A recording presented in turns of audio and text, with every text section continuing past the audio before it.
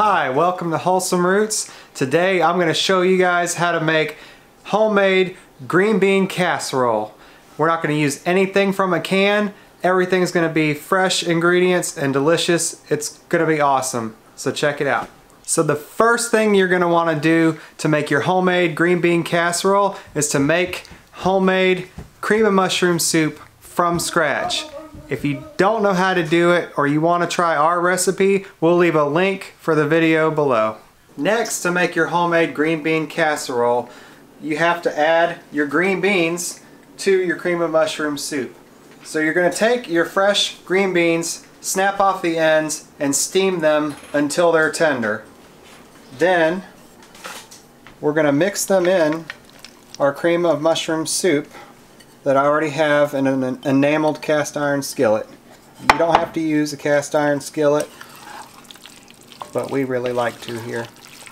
While you're mixing in your green beans, you'll want to take a tong full of French fried onions and mix those in as well.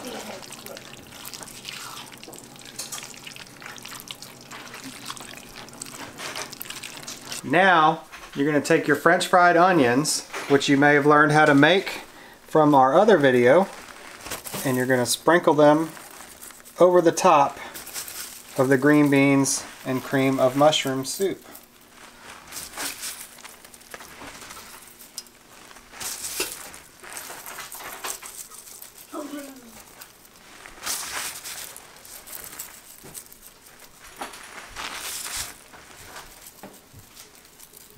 Now your next step, you're going to take your green bean casserole pan and you're going to place it in the oven at 400 degrees for about 15 minutes or until golden and bubbly. Now we check on it.